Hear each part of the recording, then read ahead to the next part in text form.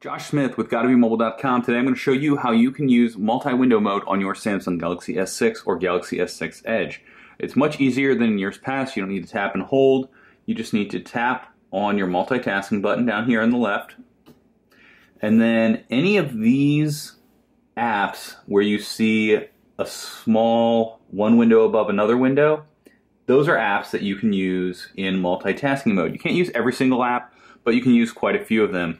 So say for instance I want to look at Instagram. I'm going to tap that and it's going to put it on the top, and now my multitasking mode is down here in the bottom, and I can choose another one, and I'm going to choose a web browser. So now I can use both of these, and I can scroll around in the top, scroll around in the bottom. I can navigate in the top to see things. I can do the same thing in the bottom. If I tap in here to type, it's going to push that up to the top so that I can type something in, and then when I'm done, it'll drop that back down to the bottom. And right in the middle here, you'll see this small little circle. I can tap on that, and once I get a hold of it, I can change. Now here I've actually pulled it out, which wasn't really what I wanted to do.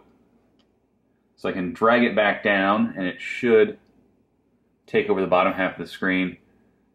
But you can pull it up without holding. As soon as it turns blue under there, you can change the size and drag it around so that you can have more of one app on the screen.